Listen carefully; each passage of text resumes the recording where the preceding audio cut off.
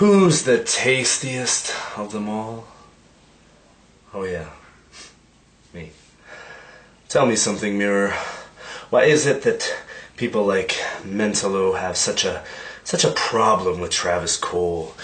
They seem to think that I'm this brash and cocky and arrogant. They seem to think that I have this perception that I'm better than them. Well, frankly, Mentallo, you're right. I am much, much better than you. You see, you've come back to CWE and you're riding on your past accomplishments. And that's fine. But while you're riding on those past accomplishments, I'm out there achieving things. I'm out there re-envisioning a world in my image. A tastier, a better place. So Mentallo, it's gonna take a lot more than your past accomplishments to beat me this weekend.